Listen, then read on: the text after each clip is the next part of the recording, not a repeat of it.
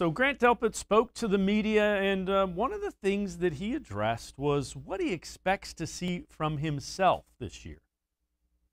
Yeah, I have high expectations for myself. We have high expectations as a team, first of all. So, we have to prove that to ourselves.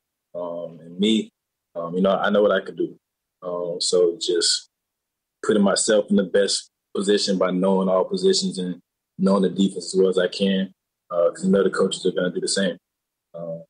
So that's all I can do. I'm ready to give the fans what they want and hopefully get on the field.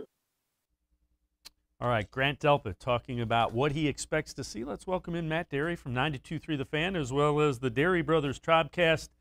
Matt, what do you make of it? How important is Grant Delpit to what the Browns want to do defensively this year?